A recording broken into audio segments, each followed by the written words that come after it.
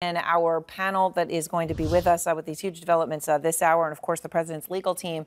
Stephen Binhock served as associate independent counsel on Ken Starr's Whitewater investigation of President Bill Clinton. Paul Rosenzweig served as senior counsel to Ken Starr on the Whitewater investigation of President Bill Clinton. And Joe Lockhart served as President Bill Clinton's White House press secretary during the impeachment trial. Joe, you're with me. Let me start with these new documents. So you hear some of what Evan's going through. And as I think Evan and I are emphasizing, there's more that could be transmitted, right? They have a deadline tomorrow. Anything they can get in before is part of the trial. Anything after becomes under discussion by the Senate as to whether to admit it. Nothing has changed. She is still not moving. It's confirmed. She's been there since Thursday night, never left the embassy. These are the text messages between Robert Hyde, who was working with Lev Parnas and Rudy Giuliani, and some number in Belgium. Right. Listen, it just further solidifies this idea that there was a surveillance operation. Now, we don't know why they were surveilling and what their intent was, but this is a very serious thing when a member of the U.S. government, a U.S. ambassador, is being surveilled by some pretty shady characters. You know, maybe they just wanted to know when she left, or maybe they had something more sinister in mind.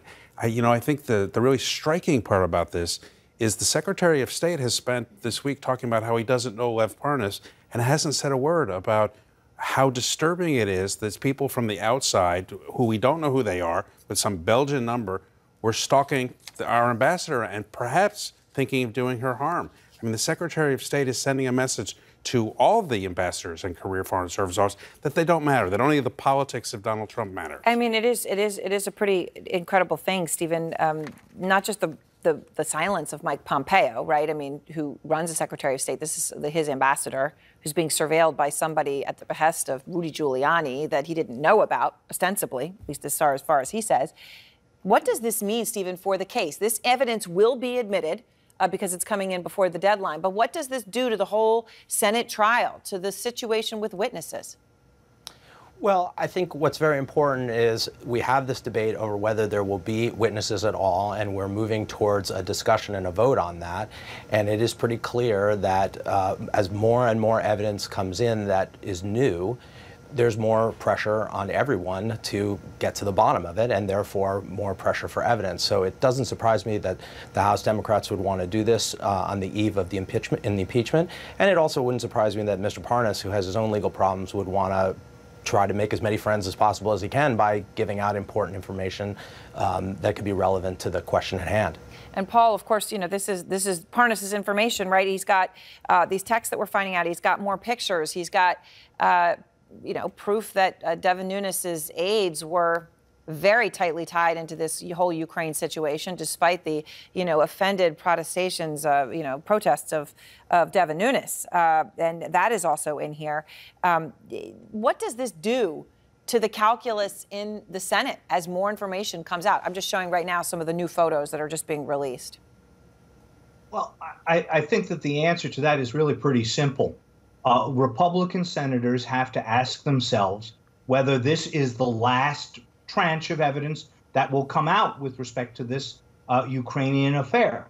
And I think that the likely answer is no. Even if it doesn't come in as part of the impeachment trial, they are going to own whatever comes hereafter based upon what they decide to do in terms of conducting an investigation.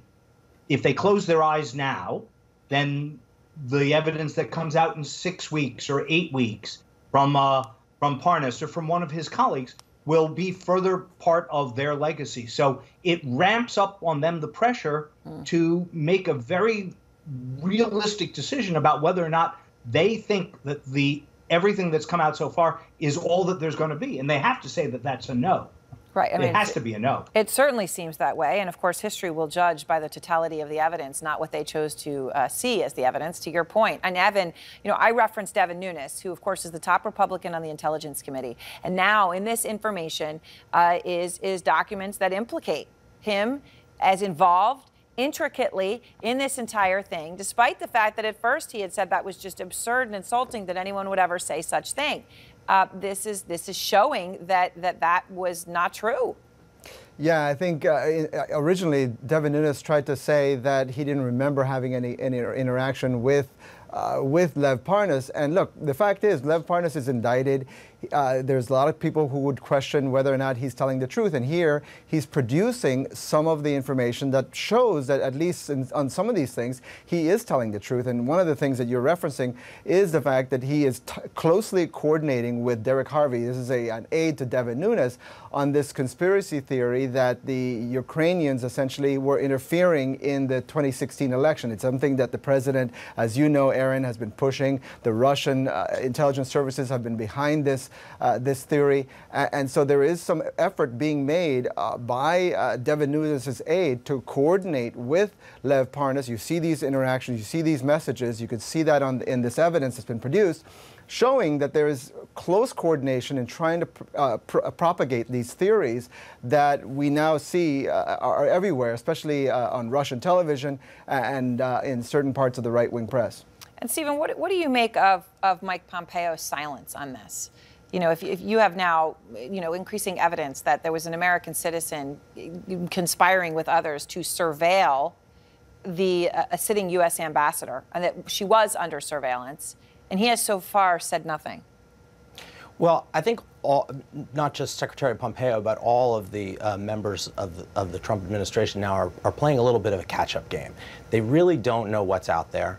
They have decided to defend the president and stick with the administration, and they just don't want to get caught out far on a ledge.